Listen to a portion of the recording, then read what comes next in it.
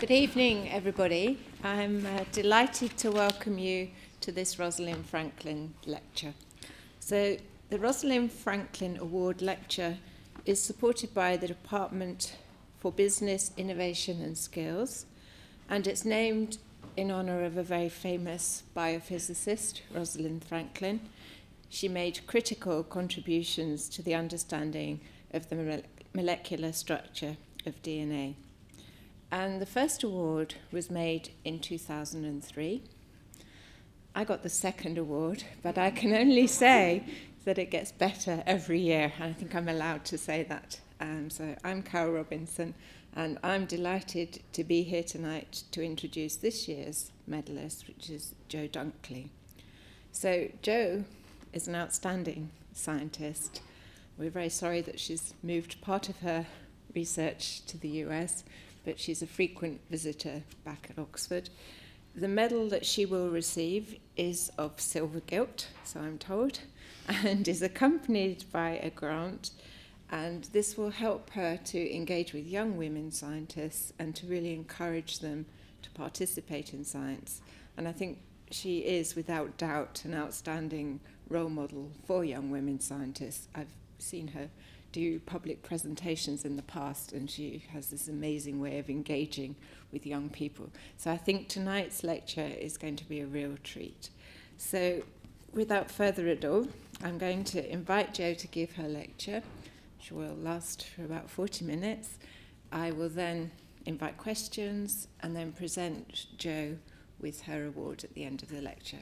So can you join me in welcoming Jo Dunkley to give her lecture entitled A Window on the Universe. Thank you.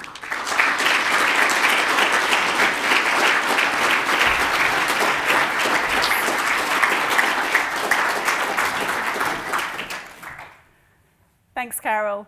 So it's a huge honour for me to be able to present this lecture and to win this award. It means a great deal to me to get the award, and it's also so exciting for me to be able to share what I love doing, the research I love doing, with you all. So I think I have one of the best jobs in the world. I'm a scientist, and that means that I get to ask questions. My job is to ask questions, and my job is to figure out how I can find answers to those questions. And that means that I'm constantly learning new things, discovering things that we didn't know a decade ago, we didn't know a year ago, we didn't know last week. It's always new. And that just makes it such a thrill. So the kind of question, I'll come back, this is one of my windows on the universe that I use in, a telescope I use in northern Chile, and I'll come back later in the lecture. So the kind of questions that I ask are about our place in space, our place in the universe, how we got to be here, how we fit in. And so the kind of questions I care about are, how did we get to be here on Earth, in our place in the wider universe? Did the universe we live in have some beginning to it?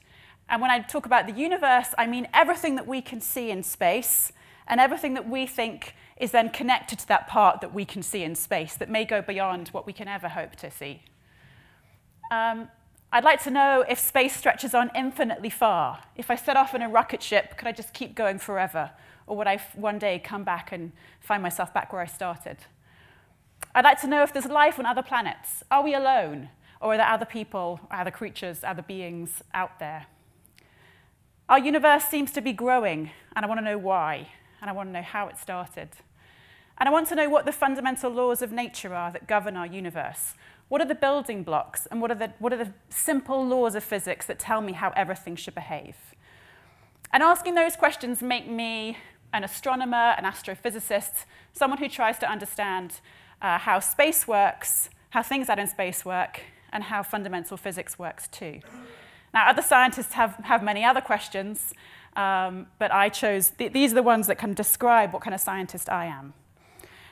Now, as well as these questions, I also have one other question too that kind of is always at the back of my mind, which is how are we going to change this, which is this feature of our kind of national science profile at the moment, which is that only 20% of the students who study physics at A-level in this country are girls.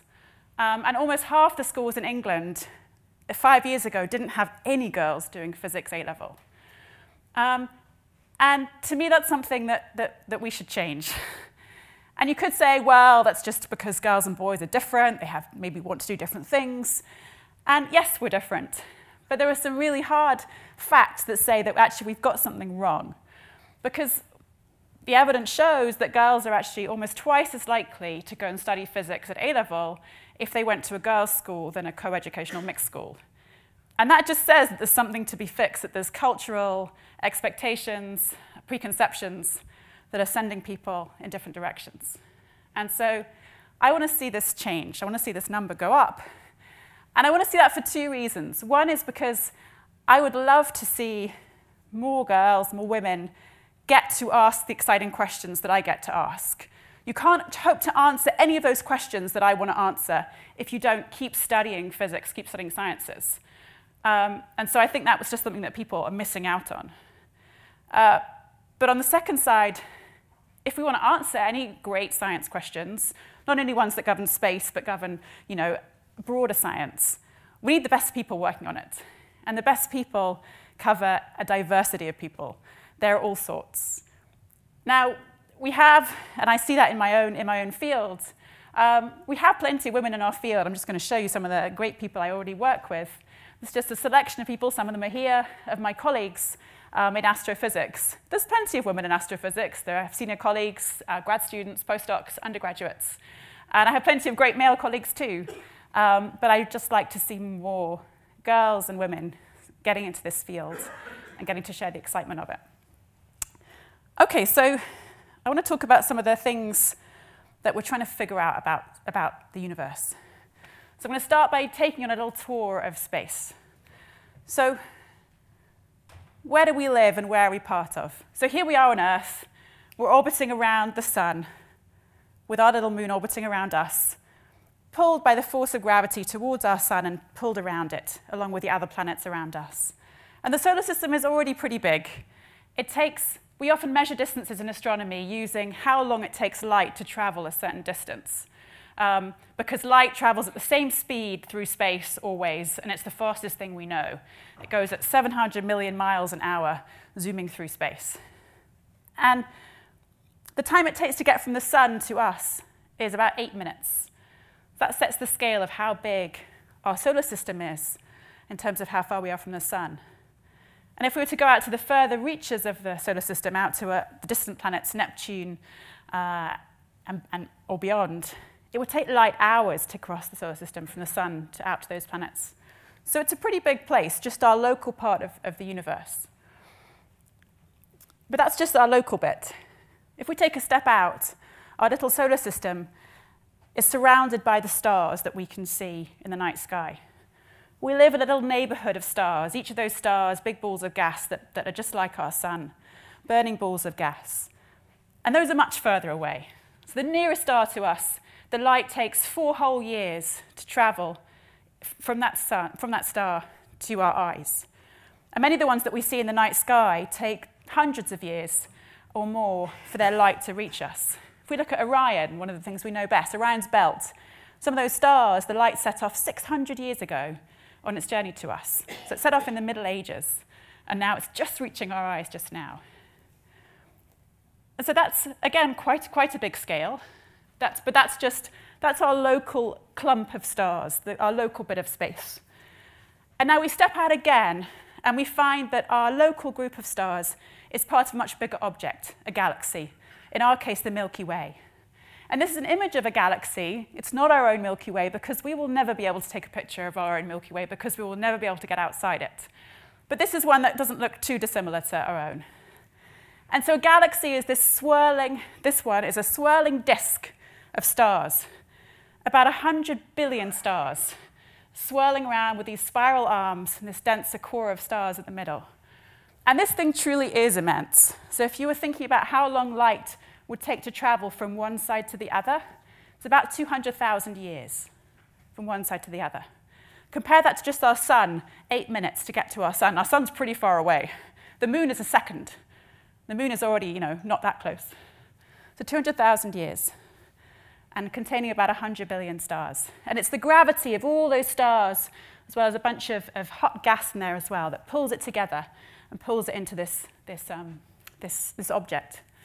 And if this were our Milky Way, we would be living about halfway out from the middle, out to the edge, maybe there, in one of the spiral arms of our swirling disk of our galaxy. In there, a little cluster of stars, and inside that, our sun, and going around that, our planets. So that's one of the biggest things in the universe. But if we zoom out again, we find that these galaxies live in kind of cosmic towns and cities. They group together in groups of maybe 10 or tens of galaxies, or clusters of hundreds or thousands of galaxies, kind of pulled together by the force of gravity. And if we zoom out further still, we find a patch of the sky might look a little like this. So what we're seeing here is a little zoom in on a tiny bit of sky, just a tiny portion, with this image taken by the Hubble Space Telescope, one of our best telescopes, that zooms in and sees a sky dotted with lights. And every single one of those lights, almost, is a whole galaxy. So each one of these, you can see them more clearly. That one you can see, right? That's a spiral galaxy. This one is kind of a more weird-shaped one. But there's more ones that you can't quite see clearly. Each one of those, a galaxy with 100 billion stars. And space is just full of these. The whole universe is scattered with galaxies, filling up space as far as we can see, and we think beyond. So the part of it that we actually have access to contains about 100 billion galaxies. Again, each of them with about 100 billion stars. And then remember that within that, most of those stars probably have planets orbiting around them. So the chance of one of those planets having some kind of life, to me and to many astronomers, seems pretty high. So this is the universe as we can see it, full of these stars within these galaxies. But it turns out that actually the part that we can see is only a small portion of the stuff that's actually out there. That there's actually much more stuff that fills space than we can actually see with our eyes or with our telescopes. And this was one of the great pioneers in realizing this, was this fantastic astronomer, Vera Rubin. This is a picture of her back in the 60s or 70s, but she's still alive. She's now 88 and living in Philadelphia. She was this great astronomer who overcome quite a lot of challenges to get her degree and do graduate work and be a professional astronomer, including being the first woman to ever be allowed to operate a great new telescope in California to allow her to go and observe galaxies. Before that, only men were allowed to operate telescopes. It was off limits to women. So what she wanted to do was she had a program to actually try and weigh galaxies, see how much they weigh.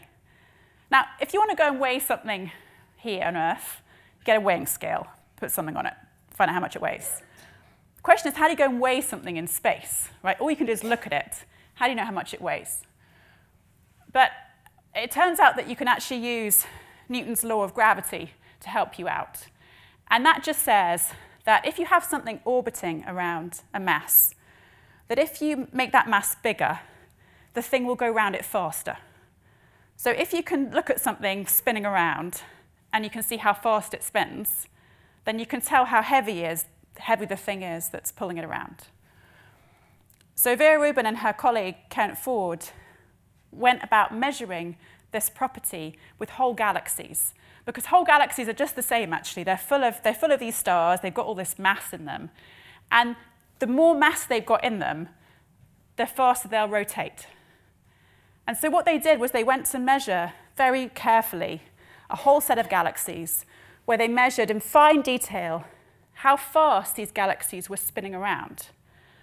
And what they found when they did that measurement is that the galaxies all seemed to be spinning around much too fast.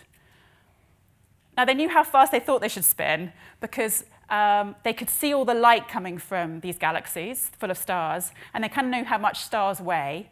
So they knew how much they thought the galaxy should weigh, but it was just going too quickly. And the only way that made any sense was if actually each of these galaxies was not just the disk of stars that you could see, but actually something much, much bigger and much, much heavier. Something that was maybe 5 or 10 times heavier, where the little disk of stars was just very much at the middle, surrounded by this huge halo of invisible stuff, invisible matter. And it was the only explanation that worked for all of these galaxies. And it actually picked up on something that an astronomer, Fritz Zwicky, had noticed years before in one particular astronomical system. And he'd called this stuff dark matter. He said that thought that there was stuff there that perhaps we couldn't see, that was invisible. And so they picked this up, and Rubin and her colleague basically had discovered that our universe seems to be filled with dark matter. Now, we don't know what it is yet, but here's what we think it looks like. What I'm showing you here is a computer simulation of what we think actually underneath the universe looks like if we could only reveal all the invisible stuff. We think that the galaxies are just a kind of the bright lights of the cities that's showing up. And then what we think is kind of underneath is this skeleton or backbone of invisible matter, where this computer simulation shows what we think it looks like, where it's bright means we think there's lots of this invisible matter, this dark matter. And so you see these nodes of lots and lots of this stuff. And it's interconnected in this kind of, with these filaments connecting up nodes to the other ones. And then these big gaps in between. And so we think this simply threads throughout the whole of space, this network or web of invisible dark matter. And if we were to look at just the galaxies with our telescopes that can measure actual light, they would just be sitting on here. They would be like maybe a cluster of a clump of them would be sitting on there. There might be some lying along this line of extra where the dark matter is, where there's lots of it. And that's where we'd find the visible galaxy sitting. But underneath, we think there's all this invisible stuff. But we don't know what it is. We think that it could be a new kind of particle. We know the stuff that we're made of. We're made of normal atoms, things like carbon, nitrogen, hydrogen. We think this stuff is actually something completely new, a kind of particle that we've never seen before. And there's 5 times as much of it, on average, filling space as there is normal matter, the stuff that we're made of. It's a whole different, it's a huge amount of entirely new stuff. And one of my research groups, quests is, and many other research groups' quests is to figure out what it is. So one of the things we're trying to do towards figuring it out is we want to go and actually try and measure it all. We want to see whether that computer simulation of what it looks like is right. Does it actually look like that? So then the question comes, how do you go and measure invisible stuff? It's pretty hard. As astronomers, we measure light. So we measure things that we can see. And so it's a challenge to try and figure out how to actually, I've told you that you can look at how fast things rotate, but we have to figure out different ways of looking for what the invisible universe looks like. And how we do it, one of the ways we do it, is we use this neat effect that comes from the bending of light. Let me explain this. Let's say I'm sitting here on Earth. And let's say next to me is not the sun, but a giant ball of invisible matter. Let's say you can't see this. It's totally invisible. If I had some light behind it, like a star or a galaxy behind it, and its light set off towards me, the pull of gravity of that big lump of dark matter would pull the light, distort it, bend its path, so that it would travel on this curve around towards me. And now light doesn't normally do that. Normally light just travels in straight lines. But if you have a lot of mass, it will pull the light round and disturb its path and change its direction. And we can actually use that to try and figure out where the invisible matter is in the universe. Let me show you another example. This is a little cartoon. Imagine up there, that little cartoon is a set of galaxies in the night sky that we can measure with a great telescope that can pick out loads of galaxies, like we saw before from Hubble. Now, imagine putting in front of it, between those galaxies and you, put a giant blob of invisible stuff there. Something that, again, this is stuff that has these pulls like has gravity, pulls stuff like gravity, but just you can't see it. Put it in front, what it does is the light bends around it and has the effect of distorting the shapes of all those galaxies from nice little ovals into kind of smeared out shapes if the dark matter blob was right in the middle. And so as it comes around, imagine the light sort of, this big blob of dark matter is here, the light's kind of coming around it, and all those shapes get smeared out and slightly moved because of the gravity of the stuff in the way. And if we can look at that smearing out, this distortion, we can actually work out how much dark matter there was and where it was. Of course, if you put much more in there, it would distort it more. Put less, it would distort it less. And this is an example of the real sky where that's happening. This is a group or a cluster of individual galaxies. Each one of those spots of light is a galaxy with 100 billion stars or so. And these arcs here, these arcs of light, they are actually whole galaxies that have been smeared out into arcs because their light has come round some dark matter, and it's stretched them out, and it's distorted them to make these beautiful arcs around the edges. Because you should imagine there's a whole bunch of matter in the way there that's kind of captured this light and stretched it around it. So that's just one little part of space that we can see with a very good telescope. For me, that's not enough. For many of us, that's not enough. We want to go see all of it, right? We want to go and see all of these. We want to use all of the galaxies we can as backlights to try to trace out where this skeleton of the universe is, what it looks like. And so for that, we need big new telescopes. And so one of the ones that we're getting excited about because it's nearly ready is this great new telescope in Chile called the Large Synoptic Survey Telescope. It's pictured here just in before construction. This is not a real image. But it's being constructed right now. It's sited here in Chile, just north of Santiago, on a mountaintop that's ideal for observing galaxies. The air above is stable, and it's a great spot for looking for many, many galaxies. And this will be a huge new telescope that will be able to basically scan the whole sky, or at least the whole sky observable from Chile, every few nights for 10 years. And this is a little model of what the telescope looks like. It's huge, right? So here's a person, and here's the telescope. It's got a mirror in here, huge mirror, with one of the largest cameras in the world, billions of pixels, much, much bigger than any of our, both our own cameras and our phones, but also cameras that exist in most telescopes. And by having this huge telescope with this fantastic new camera, we'll be able to scan the sky, scan the whole sky, and measure millions of galaxies, billions, but millions of them we'll be able to use to measure their little distortions and be able to reveal this invisible universe. So that will run for the whole of the 2020s, and that will illuminate, what until now has been this invisible part of our universe, and hopefully tell us a little bit more about what it is. So this will help us get towards what's kind of in our universe, right? We said we've got planets going around stars, stars in galaxies, galaxies in clumps, and then this web of dark matter that threads through the universe, surrounds galaxies, and creates this network. But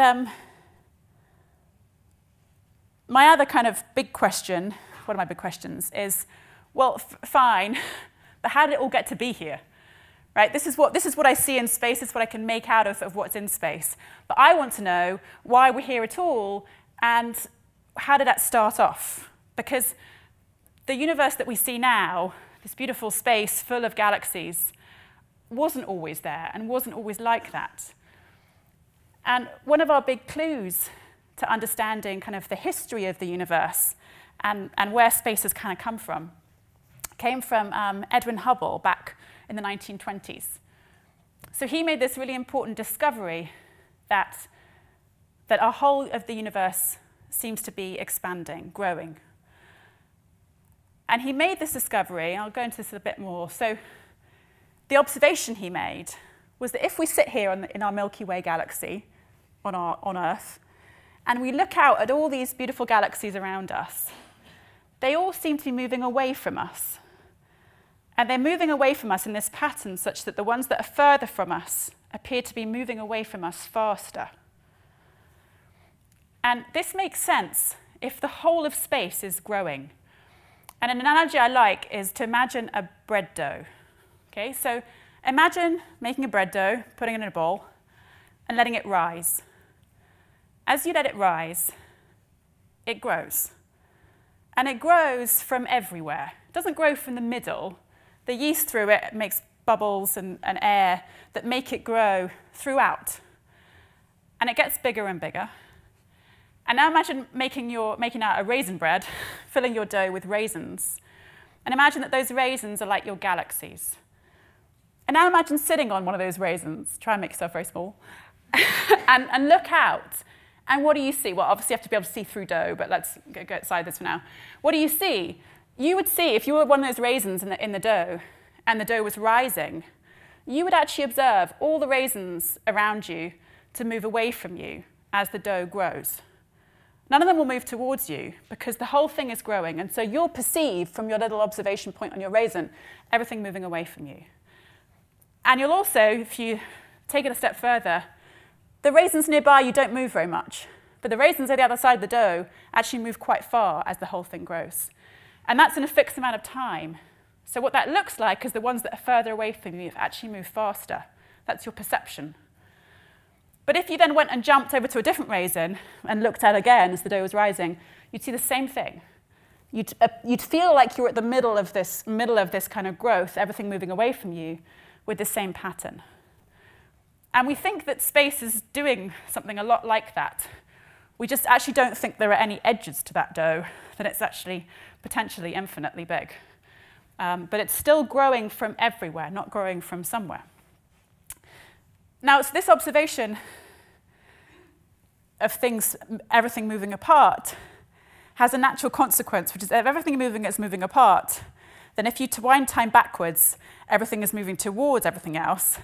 And at some point in the past, that all had to start off on top of everything else, if you just assume that nothing else crazy was going on. And that's what would be our concept of the Big Bang, the beginning of some expansion. But we don't think that those same galaxies that we see now were actually there back then. But before I go into that, I want to just note that this observation, which is key, this Hubble's law, was only possible because of this great astronomer, Henrietta Swan-Leavitt, who was working at the turn of the last century at the Harvard Observatory with this fantastic group of women who are known as the Harvard Computers. There was this whole group of people engaged in this project to map all the visible stars we can see in the night sky. And the work was distributed such that all the men operated the telescopes, and all the women did the data analysis. And unsurprisingly at the time, the women got paid like peanuts, and they weren't allowed to do anything but just analyze the data. But it turns out they got to find out some really cool stuff. So this woman, Annie Jump Cannon, actually was the first person who made this. She figured out how stars should be classified into different types. And we still actually use today the types of stars that she came up with. And then her colleague, Henrietta Swan-Leavitt, figured out this incredibly important relationship, this incredibly important pattern in these variable stars. They're called Cepheid stars, and they pulsate. They're stars whose brightness changes with time. And she found this relationship that said that the brighter a star was, the longer it takes to pulsate. And this is incredibly important because if you can time how long a star takes to pulsate, you can figure out how bright it is. If you know how bright something is, you can figure out where it is, because you can figure out how faint you perceive it to be, and then you know how far away it is. So let's take an example of a 100-watt light bulb. If I know how bright a 100-watt light bulb is, which I do, then I can figure out how far away you're holding it by how bright it appears to me. If I put it at the back of the room, it will be pretty faint. If I put it here, it'll be pretty bright. So one of the only ways to measure distances in space is to know how bright something is intrinsically. And once you know that, you can figure out where it is. So this discovery was key because she figured out that all you had to do, it's still quite a big job, was figure out how frequently these Cepheid stars pulsate, and then you could figure out how far away the galaxy was that they live in. And that's what Hubble then managed to do, because Hubble took this pattern. He went to look at these galaxies beyond our own, saw these pulsating stars, and figured out where they were, and figured out his law. But it wouldn't have been possible without Leavitt's relationship. As an aside, these two were also quite remarkable because they were both deaf, but that didn't stop them. They did amazing stuff. Okay, so we have this universe that's continually growing. And we've come out kind of 14 billion. We know now that we're now living at about 14 billion years after whenever the growth started. We think that our own star came into being about 5 billion years ago, and our galaxy a little earlier than that. But I'm really interested in how the evolution started right back at the beginning. And so to do that, the other part of my group's research is looking back as far as it's possible to look. So I've told you a bit about distances and things being quite big in the universe. What I haven't really focused on is the fact that because light takes time to reach us, the further away you see something, the further back in time you get to see it. If the sun is 8 minutes, we see the sun as it was 8 minutes ago. We see the stars in Orion's belt as they were 600 years ago. We see the neighboring galaxies to us as they were maybe 1 million years ago. That's how far away the neighboring galaxies are to us. And then I can see these more distant galaxies that I can see in this kind of image from Hubble billions of years ago. But it turns out that we don't think galaxies have been there all since the beginning. We think the first ones were only formed after about 1 billion years or less. And before that, we think there was just a soup of basically hydrogen atoms and some of this weird dark matter stuff, and also light. And we think those basically 3 things were created at this earliest time when the universe is kind of right back at its beginning with everything on top of everything else. And what I do is I go and measure, I go and look for the light that was around since the Big Bang, which means looking at stuff. I don't try and look at, the other part of my work is I want to look at galaxies. But with this other part, with this telescope here, which is the Planck satellite, we look at stuff that's coming from way before galaxies were even formed, before even stars were formed. And we look at light that's been basically was produced at the very beginning of time. It's been around since almost time zero. And it's called the cosmic microwave background. And it's light that was produced right at the beginning. And actually, once you've produced light, it's just there and it just can travel through space. So I can have light that's been around since the earliest moments, and it travels out in all directions. And some of it will travel for 14 billion years and hit me. It's hitting you right now. You're being hit by now by some rays of light that have been going for billions of years. So what I do is, or what me and my colleagues do, is we go look for it by sending up telescopes that can measure this very faint light that actually now has been traveling for so long that it's extremely cold. It's like minus 270 degrees below zero. And its wavelength is much longer than we would see with our eyes or with regular telescopes that can see kind of starlight. It measures microwave light, which is, its wavelength is maybe about 1 millimeter or 1 centimeter long, if you think of its wave. And this is the Planck satellite that was launched back in 2009. on this rocket from French Guiana. And it was sent off 1 million miles from here to this really stable, quiet point where you got out beyond the Earth's atmosphere, and you can just sit and stare at the sky. And you stare at it and you see through, you basically look through all the galaxies, you look past all that, and you look for light that's been actually traveling for the longest time possible. And we get this somewhat strange image of just a bit of our universe when it was only 400,000 years old. And what is this? It's a weird, you may have seen it before, but it's always a bit of a strange picture because it doesn't look like space, right? It doesn't look like galaxies, it doesn't look like stars. It's just these blobby, different colors. What this is a little picture of part of space where the colors measure the temperature of this light, but more importantly, what they're measuring is the kind of density of space when the universe was only 400,000 years old. Now, on average, the density of space actually is completely uniform back then, almost. And what we're seeing when we see this little, where it's hot or, sorry, where it's blue or red, we're seeing slight deviations from the uniform density, ever so slightly more dense or less dense than the average. But actually, it's by only about 1 part in a million.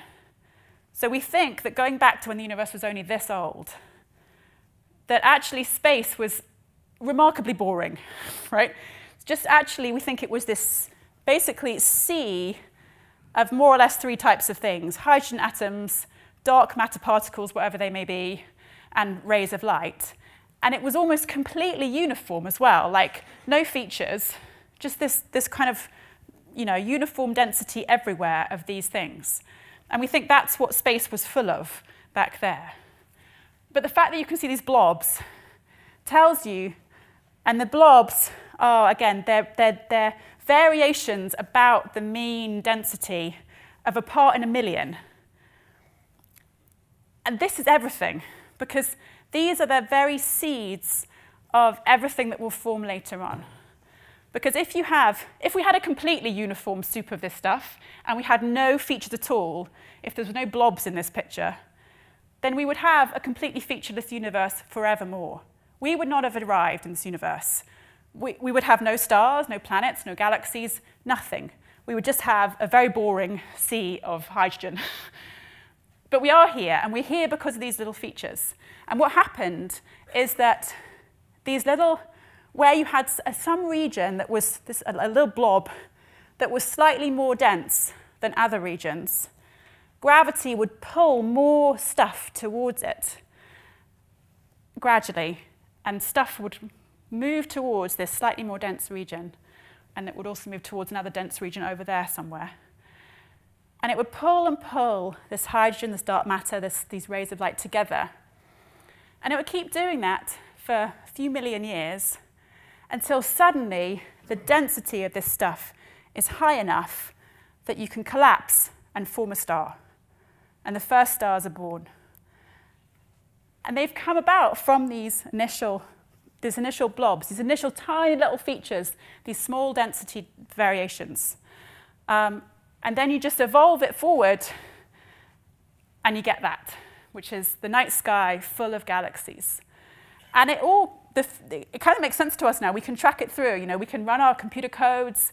We can put this stuff in. We can't make all these galaxies perfectly look like they look, but it makes sense to us. It works out. The kind of features that we see in space totally match this idea that we're seeing the very beginnings of them back in this microwave background light. And that's great. That's been a kind of a big achievement in understanding the evolution of the universe. But we now want to figure out why those features are there in the first place, and what happened at the beginning. I'm saying we're seeing this bit of the universe when it was 400,000 years old.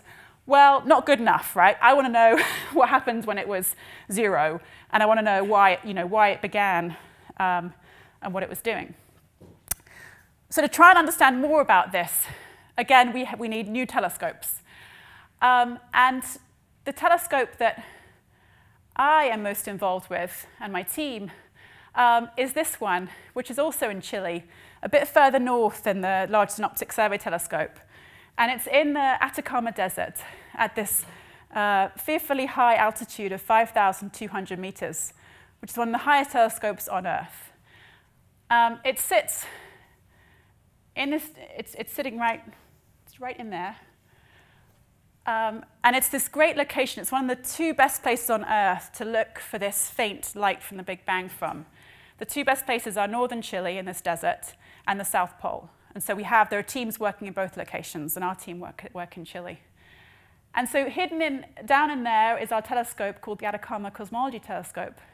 And it's pictured here, surrounded by a big screen to try and shield it from anything that can come up from the Earth, light from the Earth.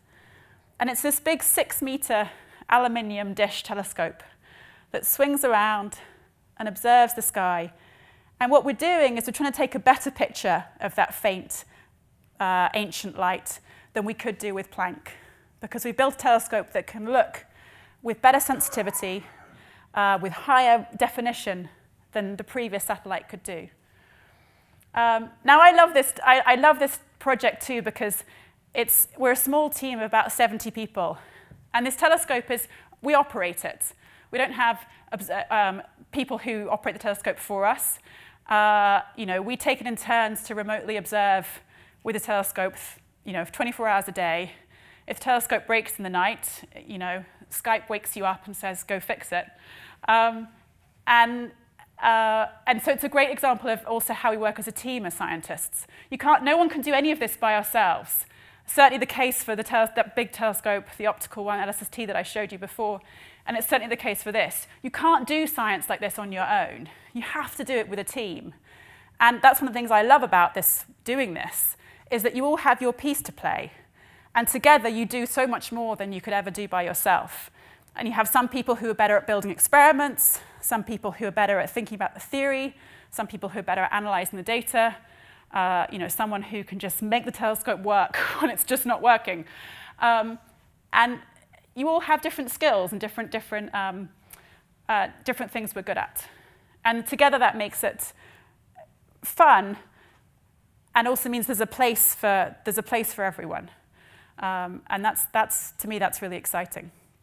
What we're doing with this is we're looking for this very faint signal that could be embedded in this light that comes from the earliest times. And what we're looking for is the signature of a very energetic event in the first fraction of a second in the universe that could have driven the initial growth of space. And if some theories are right, what that would have done is it would have actually rippled space-time itself at the very earliest moments. The energetic expansion would have sent out actually ripples that stretch and squeeze space itself as this event happened. Now, these things, which are called gravitational waves, we now know they do exist because they've been beautifully observed by the LIGO experiment last year, coming from colliding black holes. These same ripples in space-time coming from very intense gravitational effects distorting space-time. We know they exist, but we want to see if they actually were produced during the Big Bang at the earliest parts of its expansion. And so we're looking for signatures of those hidden or buried in this microwave light. So that's what we're doing with this telescope. To do that even better, we're actually going to be building some new telescopes on the same site, bigger and better. And we're starting this program called the Simons Observatory that will go on the sky in 2020. And that's one of the things that me and my team are now busy working on. So I hope that we will see some signatures of the very first moments in time and see how these initial ripples, these initial features were put in that then made us much later on. Now, I have all these questions, and I'll probably get to answer some of them while I'm a scientist, but I won't be able to answer all of them. Most of them I won't be able to answer. And I'm not too disheartened by that, because that's part of being a scientist, right? You pick up where others have left off. Generations have done all the work before us. We do our bit, and then we hand it on. And we hand it on to our students and their students, and they keep going. And astronomy is actually strewn with examples of people who had a vision of what they wanted to go measure, but they never saw it. But it was okay because someone else did. And that's one of the things that also makes doing science, doing research so pleasing, is that you want to get the new result yourself, but you're also pretty pleased if you know that someone's going to get it 20 years from now, as long as it's going to happen. But to do this, if we're going to actually answer the questions that I care about, and I also care about other science questions too, if we want, our best minds trying to do things like figure out how to design new energy sources, figure out medical solutions to things, we want our best young people working on it. And that means getting all our best young people. It doesn't just mean getting white males, for example. We need everyone. White males are fine too. We want everyone. And so what am I doing? One of the things I'm doing is, and this is part of my project to do this award, is I've been writing a book for this past year that's a popular science book about the universe, about astronomy and our understanding of what's in the universe. And related to that, it'll come out in the next year, I'll be bringing schoolgirls in to Oxford who are GCSE level students to do workshops and have lectures on astrophysics, physics, and try and motivate more of them to keep going with it, to realize how exciting the stuff that we do is, and to pursue it further. I'll also be making some movies about some of the great women scientists that I've been learning about, that I knew something about, but I've learned more about by doing my own research. Because you need examples. It's this whole thing of role models. You want to be able to see that you're not strange or unusual, or you don't fit in, that people like you do it too. And so I want to have examples of that.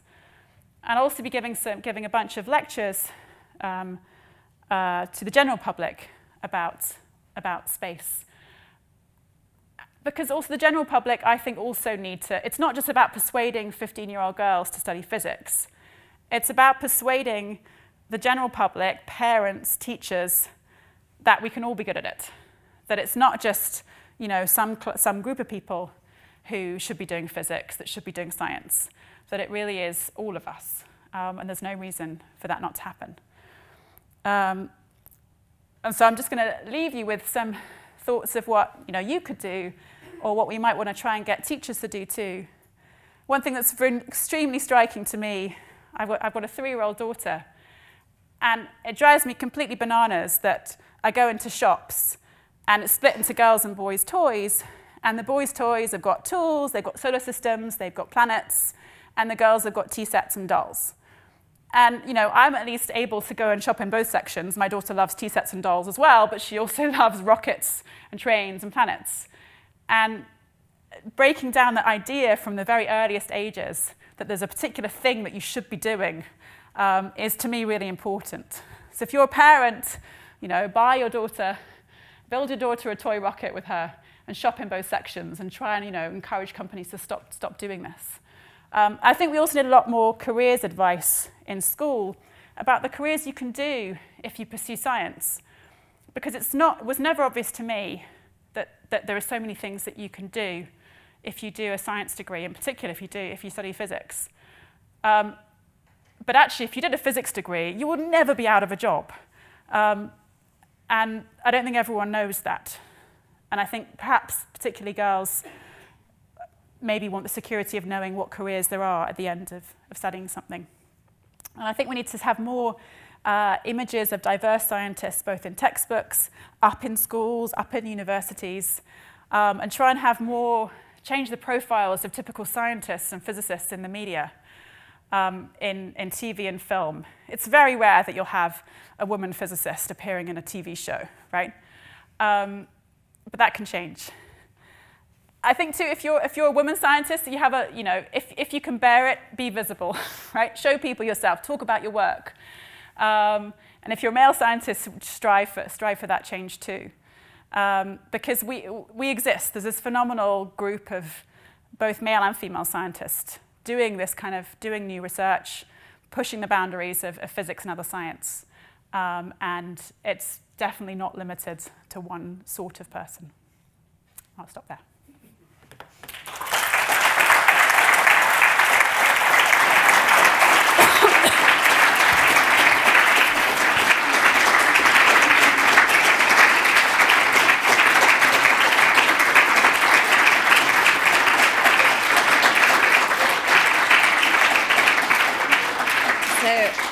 I think you can see why we were so excited to give Jo this award. It was a fantastic lecture, very inspirational, and I hope young people and older people will take on board her message, because I think it was beautifully delivered.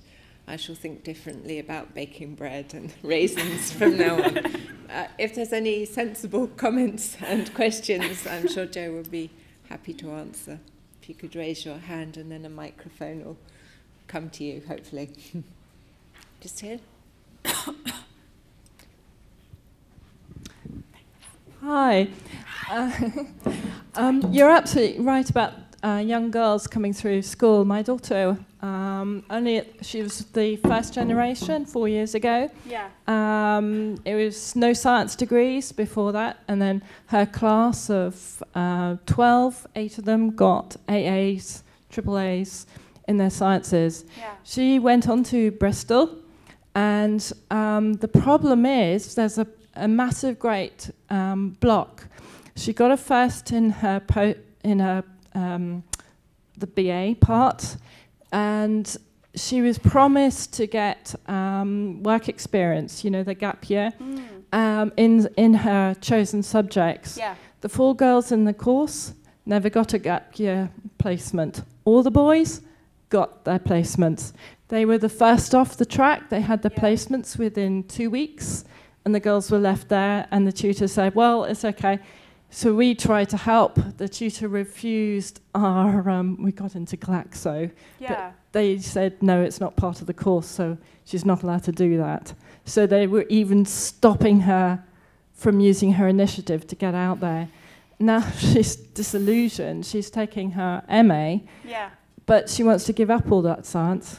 That's such a... And she's got A stars, and she's got a star in this, and she's got a chosen subject, but she now wants to give it up because she can't see a future.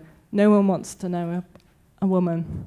That's really... I'm so sad to hear that, and I mean, to me it sounds like the tutor should be responsible for making sure that happens. I mean, I would say for me as well, one of the things that's made my career, straightforward and work is great mentors, and mostly male mentors, both undergraduate advisors, PhD advisors, postdoc advisors. They've been the ones who've promoted me, pushed me, and supported me. And you need that, and so we have to make sure that people have the support network and that people are trained to make sure that doesn't happen, because that shouldn't happen. So I think... All 4 girls. Yeah, no, None of them were given that chance. We have to change it.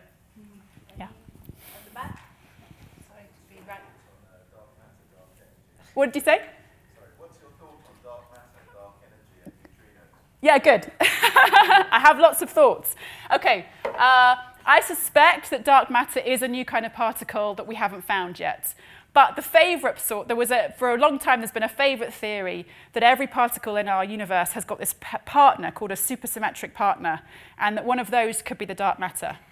But we were hoping to create that at the Large Hadron Collider in Switzerland, and we haven't seen it yet. And so even though it's possible that it's that, people are now getting a little more nervous. We had a great workshop last week where we had a big workshop on, what could it be if it's not what we kind of thought it was? And the answer is there are lots of possibilities. We have to try and look for signatures, not just in what I'm doing, but look for faint hints of actual particles colliding in our galaxy with normal ones. Neutrinos are actually a subclass of the dark matter. They make up about 0.5% of all the dark matter, and these are very, very light particles that zoom along almost at the speed of light. And those we know are there, and actually one of the big things that my team are trying to do are actually use our data from cosmology to work out how much they weigh, and we actually hope to do that in the next 10 years or so. I didn't even touch on dark energy, which if I kind of had two things that I told you about. My third one would have been dark energy. So I told you that space is growing. Actually, it seems to be growing faster and faster. And that's really weird, because we always thought it should be slowing down. And the only thing that can kind of make space grow faster and faster is if we have this thing that we're calling dark energy, which could just be the energy of empty space, that as space grows, you get more and more of it. And you can sort of shuffle around your energy budget in the universe, and you can put more of it into the energy of empty space. And as you grow and grow, more of it goes into the kind of empty space energy, and it makes the universe expand faster and faster. But we don't know if it's right, and we don't have a good theory that says that that's why that's right. So it's one of the big open questions that we're trying to sort out as well. So yeah, watch this space.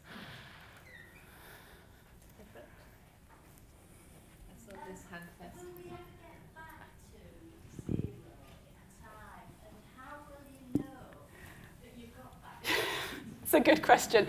We will never be able to see back to zero. So there's this weird thing. So the reason I could only see back to 400,000 years is that before that, the universe, this soup of hydrogen and dark matter and photons, was so hot that all of the atoms were split up into they've got a proton and an electron in an atom, and they were split up, and it made it into this kind of, not a soup, but like a plasma. And light can't travel in straight lines through that kind of thing. If you break up atoms into electrons and protons, light, instead of traveling straight through to you, keeps bouncing off electrons. And it makes it into it makes it like a cloud. It makes the early bit of the universe opaque. We will never be able to see light from there because it's not traveling in straight lines to us. So we have this hard deadline that we can only see back to 400,000 years. But what we do then is we put in the physics that we think happened at time zero. We use our computers to kind of evolve the universe to 400,000 years, and we compare them. So even though we can't see back, we can use what we do see to figure out whether we understood correctly what was going on early on. So it's a fix. I had a question there. So the question is, since dark matter itself seems to allow light to pass through it, it wouldn't be transparent, but it would still be there, and therefore light's not hitting through it. Could you explain that? Oh yeah, so I didn't explain this very well. So actually we think that if dark matter is small, is just a new kind of particle, light can actually just pass, straight past it. It doesn't interact with it. And so it's probably that some of the favorite ideas are that it's a particle that's heavier than like the normal protons that fill up our normal atoms, but maybe not like, it's maybe a number of times heavier, but it's not made up probably of, well, there are some recent theories that say maybe it's like giant black holes, actually, in which case they would stop the light. But generally, we think they're just big, slightly bigger than ours, and so most of the light just passes straight through. Yeah. So all this light charging, and then you've got this great big, and the light gets bent. Yeah. Does that slow it down? No, it just if it's just traveling through space, it doesn't get slowed down. But if it were traveling through something, it would get slowed down. So light would travel slower through like a liquid, or if it tried to travel through something else. But if it's just traveling through space, it keeps going at normal speed. Yeah. Maybe one last question. Two last questions. Sorry. So you were talking about the soup at the beginning. Yeah. So why are there different densities? Good question. So there's one explanation that's kind of the favorite explanation that I've started feeling a bit more skeptical about, but let me tell you anyway, which is that these little overdensities actually come about from little quantum fluctuations. So normally if you have like a non-expanding universe and you just had a box of this soup, you could actually, quantum mechanics tells me that I should continuously kind of create particles and they should vanish away again, create, vanish, all the time. But if you have this kind of creation and vanishing going on, and you are then stretching space actually faster than the speed of light, which is a possibility, quite a feasible possibility of what happened very early on, you can actually stretch space that fast. If you did that and you had these quantum fluctuations, they then actually get frozen in because they get so far apart from each other that they don't know that the other bit exists.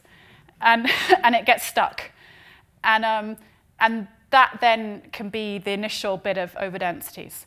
And even though it sounds a bit far-fetched, the pattern that you'd predict from this exactly matches what we see. So even though there are some people, theorists, who are kind of skeptical about this idea, it is like a perfect match to all our data. So right now, it's the kind of probably one of the favorite scenarios. This lady's been waiting patiently.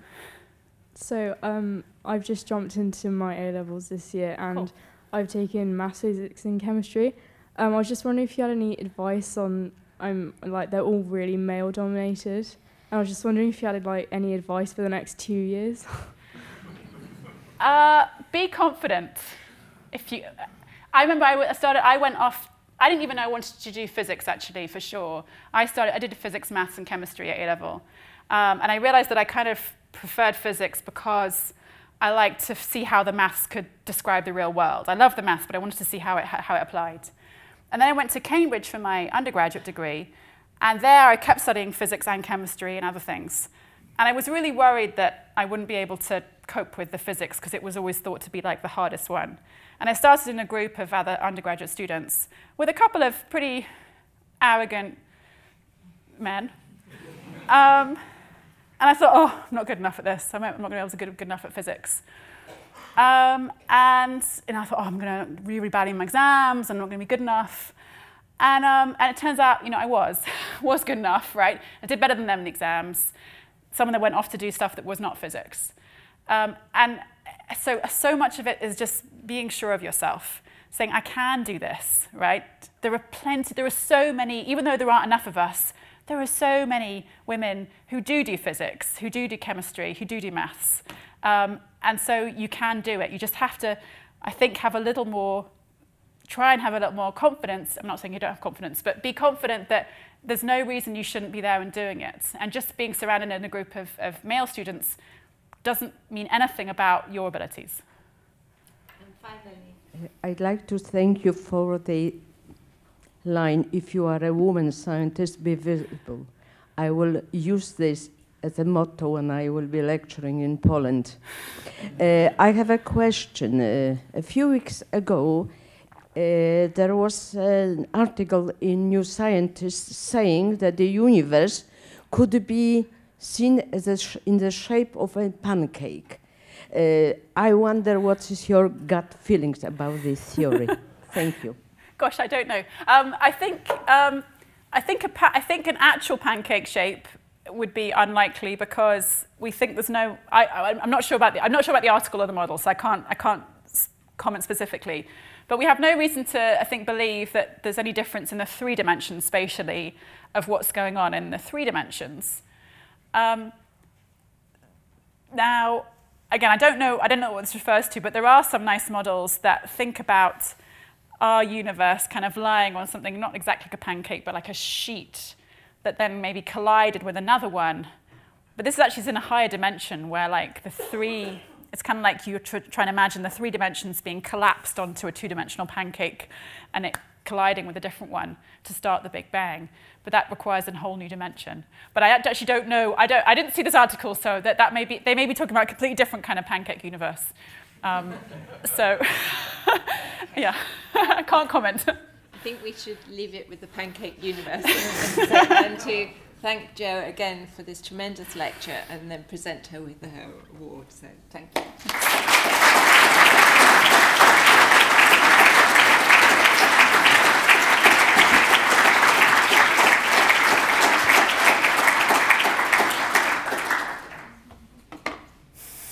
Here is the very beautiful Rosalind. Thank you very much.